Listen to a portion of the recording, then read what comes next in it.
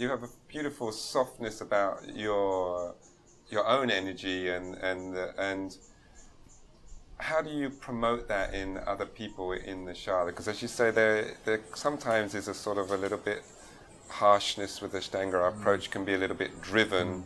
How do you foster that feeling of this more meditative practice, a soft, more gentler practice, and non-harming to ourselves? Yeah, the one thing is that we are avoiding to disturb anyone in the class. So if we talk very softly, and only for the person who needs the advice or information. We try to create the peace and meditative environment to the shala. So walking kind of slowly, softly, not make any noise. We don't, if somebody does something wrong, we don't run there and say like, hey, you do something wrong, this is not part of the choice system. Right. We look like, okay, this was, okay, next day we maybe go and correct something. Next day correct more. So it happens very slowly and gently.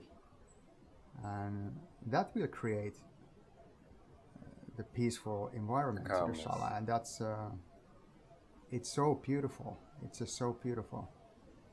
And you just witness the calmness spreading. You're there and try to keep the balance. Yeah. Sometimes it's hard mind work. Like, okay, you see the person does something weird, like start to make noise or, you know, disturb other people. And you try to make it like, okay, somehow fix it. Because I've seen the opposite. I've been in a practice where there's been one or two individuals that have been very, say, high energy and driven, and you can see it spreading around the people closer to them. So it's, it can be disruptive.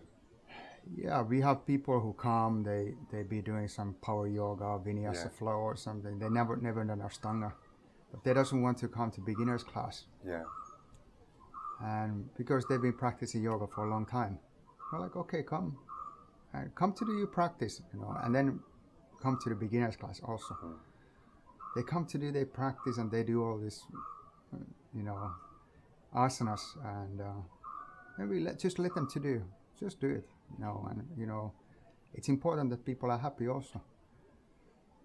So slowly they start to look around like, I also want to do this, what these other people do. And next day they be studying. I want to do the same as others. I don't want to be different. So many times we don't have to say anything. Next day they are like, can you say me how to do this? And what this breathing is? Like, people breathe with this sound. Can you tell me what it is? Like, it comes from inside. You don't have to go there and like force people to do some Patabi Church tradition. They will learn it by themselves. They're drawn to it. Yeah, it comes.